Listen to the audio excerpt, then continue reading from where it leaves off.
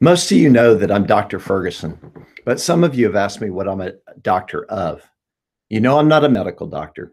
I'm actually a PhD, which stands for Doctor of Philosophy, which means I went to school for a really long time and did a lot of original research and wrote a very long book on it called a dissertation.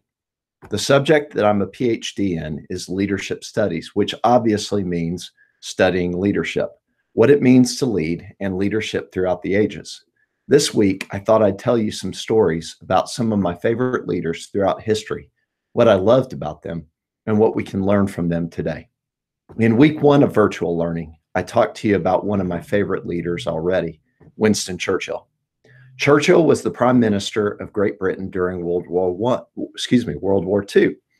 This was a very dark time in the history of that island.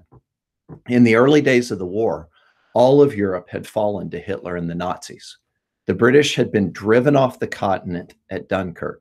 Some of you may have seen that movie about the miraculous rescue of the army by civilian boats crossing the English Channel.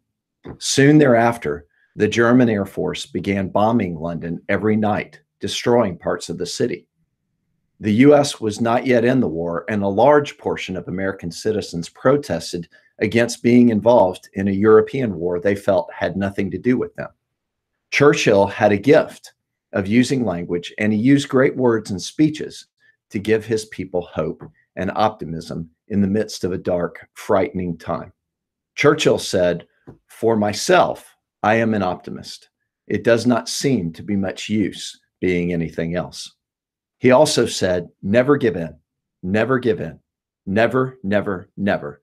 In nothing, great or small, large or petty, never give in, except to convictions of honor and good sense." One of my favorites of his sayings was, "Success consists of going from failure to failure without loss of enthusiasm." Isaiah 41:10 encourages God's people, "Fear not, for I am with you. Be not dismayed, for I am your God. I will strengthen you. I will help you. I will uphold you with my righteous right hand." As God's people, we have his strength. We are upheld and protected by him. In times like the ones we're in now, it's easy to be negative and pessimistic, to complain and to moan.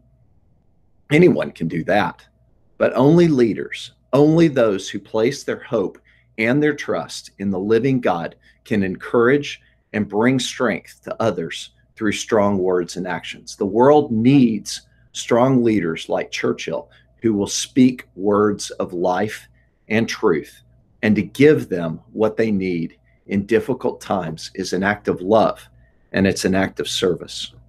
You have that in you. Will you use it? I hope you have a great day today. Take care.